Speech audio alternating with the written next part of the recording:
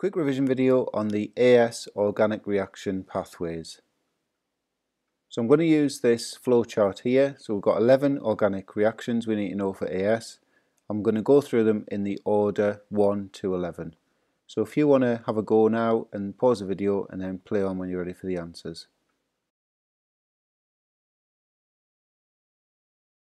So number 1, alkene to alkane. You react it with hydrogen in the presence of a nickel catalyst, and that needs to be at 150 degrees C.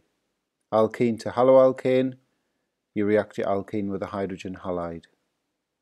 Alkene to alcohol, you react the alkene with steam, and it needs to be in the presence of an acid catalyst, so H3PO4.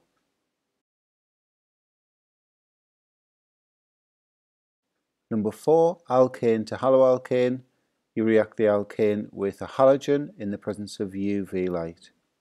Number 5, haloalkane to alcohol, you react the haloalkane with aqueous sodium hydroxide. Number 6, so going the other way, alcohol to haloalkane, you react it with a sodium halide and sulfuric acid.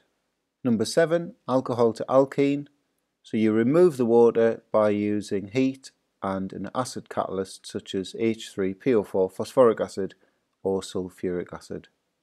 Number 8, primary alcohol to aldehyde, acidified potassium dichromate, and it would be distillation to make sure you get the aldehyde. Number 9, aldehyde to carboxylic acid, so you would use the same oxidizing agent and you would heat it.